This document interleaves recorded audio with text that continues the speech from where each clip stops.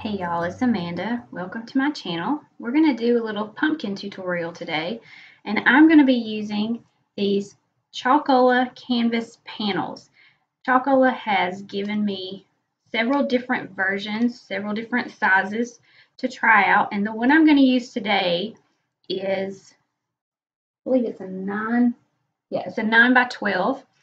They also come in sizes 5 by 7, 8 by 10, 11 by 14. These are awesome little canvases that you can just pop right into a frame once you're finished with your painting. They fit in the 5 by 7 frames, the 8 by 10 frames, whatever you may be able to find that are ready-made. So what we're going to do is we're going to use this canvas panel here. I'm also going to be using Chalkola paint. This is acrylic paint in the tube, which I love. And the colors I'm going to be using are burnt umber, sap green, cobalt blue, and raw sienna. I'm also going to be using my palette knife, a flat medium-sized brush, and this is just a small filbert brush. You can use a small round brush if that's what you need. That's what you have on hand. You need a paper towel and some water and something to put your paint out on. So I've just got a plastic palette here that I'm using. You can use a paper plate or whatever you have on hand. So let's get started. Okay, I've already put some paint out here for myself. And I'm going to start with my small brush and the burnt umber, which is just a dark brown. If you don't have these exact colors, just use a dark brown, a bright blue, some white, and like a yellow ochre is really what this raw sienna is. Okay, so we're going to start right here in the middle. And our pumpkin is, I'm going to show you how to kind of give yourself a guide to use when you're making a pumpkin. So you're going to want to do something like an oval shape that's kind of flat. Okay, this is going to be the top of your pumpkin. And then in the middle of that, make yourself another dot. This is going to be your stem. Okay, so you can make your stem however you want it to look, but you can make it just, a little stump like this. You can make it come around and have some curls, just whatever you think is pretty. And then I want you to spread it out just a little down here. Okay, so that's what we're going to start with. And then we're going to go from here. We're going to start here in the middle, and we're going to make an oval shape like this. And then we're going to come over just a little bit, make another oval shape. A little bit flat on the bottom, but it's a basic oval. And we're just going to keep going back and forth.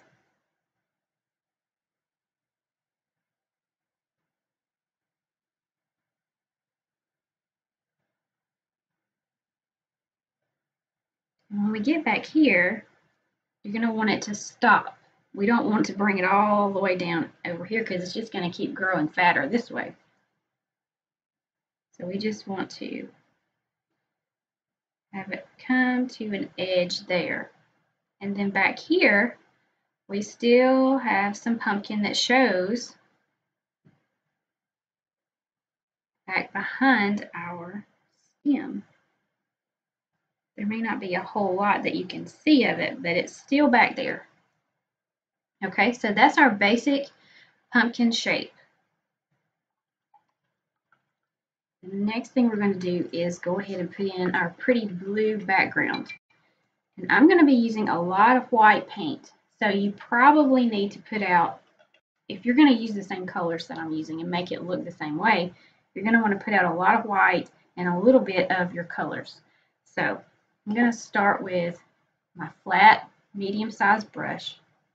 I'm going to wet it just a little bit. You get a little bit of this cobalt blue and a whole lot of white. And that's just going to give you a really pretty pale blue. Just put that all in our background here.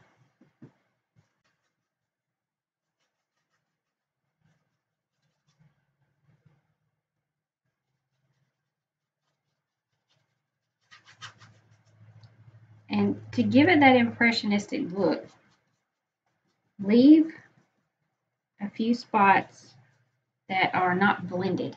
So you don't want to keep going over it and over it and over it. And you mix in a little bit of brown from your edges of your pumpkin too, and that's going to help just give that background a little more of an impressionistic look. So we're just going to keep going. You may need to add a little bit of water to help to move the paint along.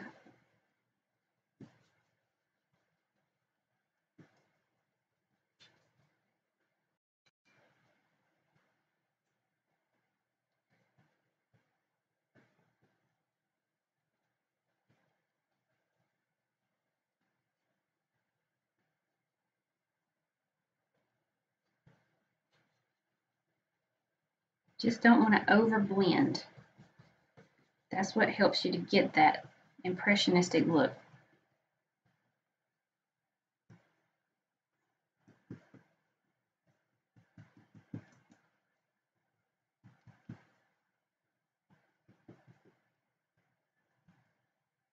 Okay, and I've left this down here unpainted because we're going to do something different down there. Okay, I'm going to need some more white paint, so let me get some more white paint.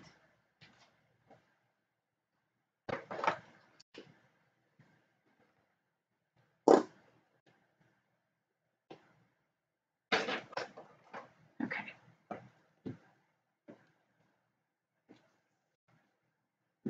All right, the next thing we're going to do is clean off this blue on our brush here. And then take this white and just kind of fill in all these areas that we've drawn off. And I don't want you to be too careful doing this because I want you to cover up some of these lines. A little bit of it needs to be covered. You need to leave it there, enough of it there that you can see it as a guide, and some of it is still going to show through later for our end result, but some of it needs to be covered up. So just do it quickly, kind of haphazardly.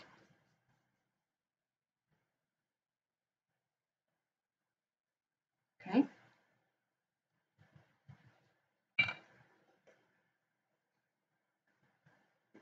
So the next thing we're going to do is pick up our knife now. Painting with a palette knife is my favorite way to paint.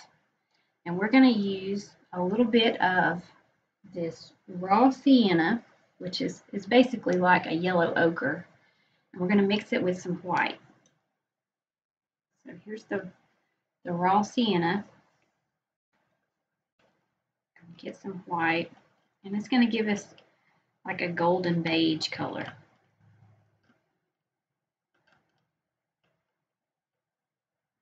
And while this white paint is still wet here, we're going to take this and we're just going to lay it down in these same spots. So we're going to cover up some more of the brown lines, but this is the part that's going to give us all the texture and all of the fun little messy details.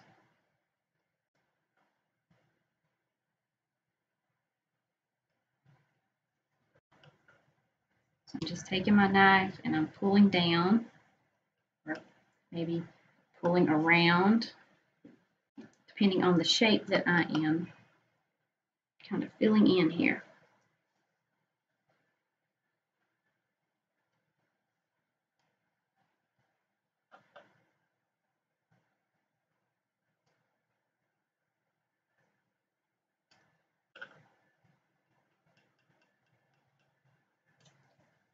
Okay.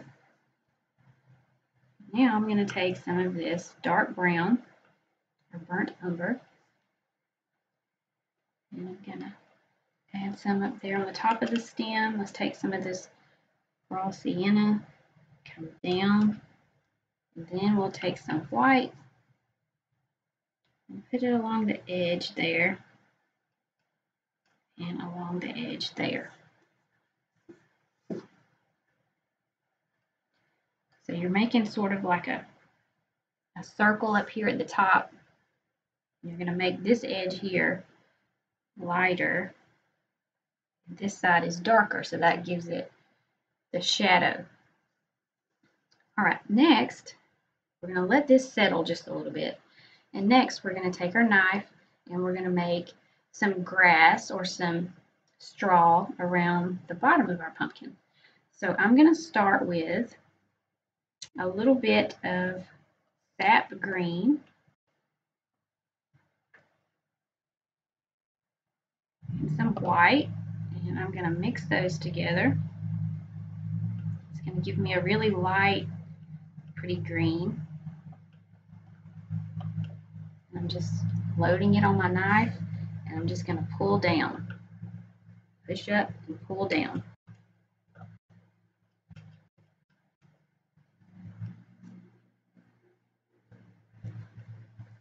Okay, so we got one side. Let's do another area over here.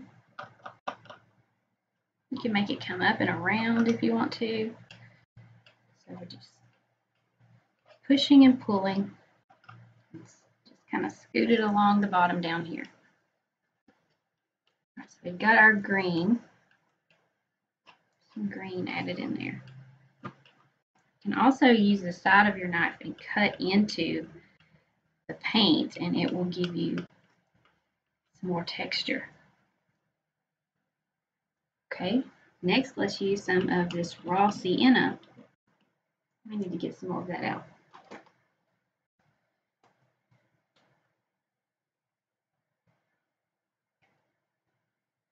Mix a little bit of that with some white.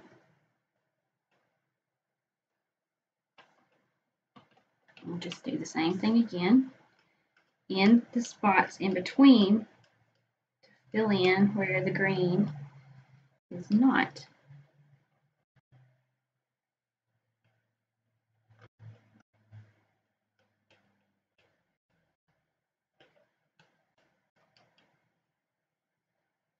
All right, now we're going to take our burnt umber, which is our dark brown, and we're going to really carefully put it in down here at the bottom, the very base of the pumpkin, because that's going to be the darkest spot.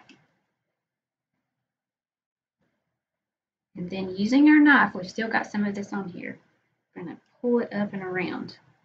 So scraping and pulling in both directions with this dark brown.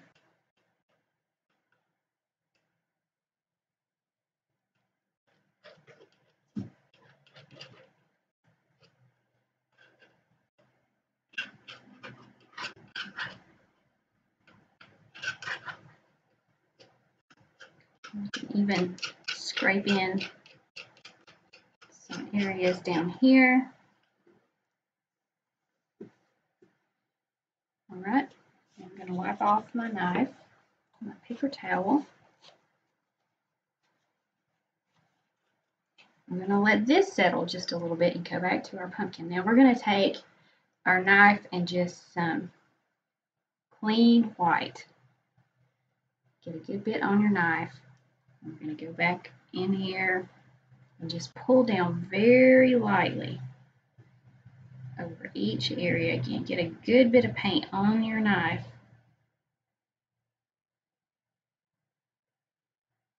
And that gives it this amazing texture.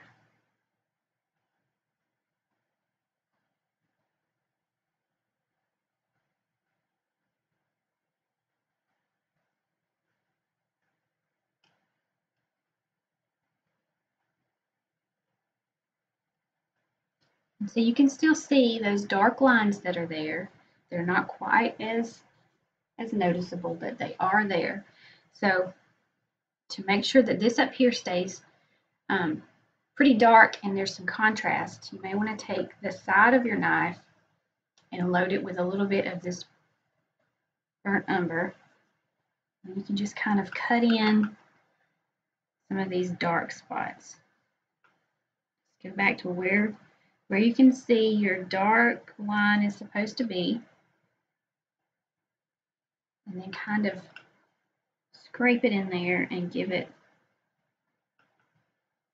that dimension that it needs, especially up here around the stem. Okay, now we're almost done. We're going to go down here to the bottom and do a little bit more work with our knife, which is the fun part. Let's get a little more, almost out of my raw sienna. Get a little bit more of that and a little more white. And we're just going to lighten up just down here just a little bit in the front.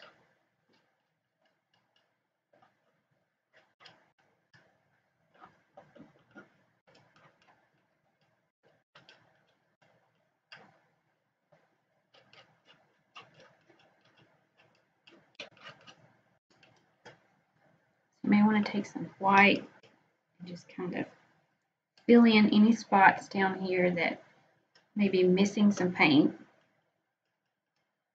Don't cover up too much. And then you can come back and scrape in